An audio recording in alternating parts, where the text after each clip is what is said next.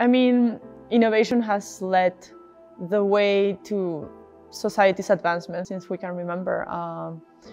When we talk, sometimes nowadays when we talk about innovation, we think it's this new wave of, new things happening, people changing a lot of processes, which it's true, but innovation has always happened across humanity. It's not something new, it's not a new process. For us at the EPFL, it's particularly important because we are a leading university in terms of technology, of engineering, which is basically one of the pillars in which society can keep advancing.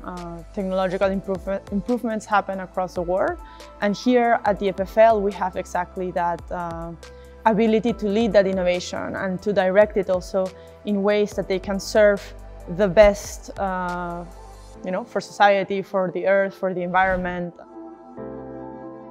Innovation happens not only, it's a process that involves multiple actors.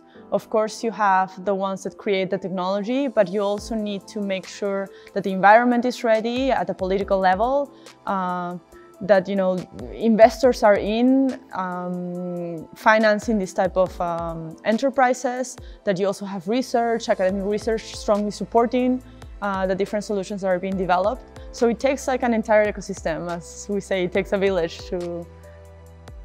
We want to see this type of technology succeeding and actually being successfully applied, in this case to tackle SDGs, which is especially important for us as Tech4Impact.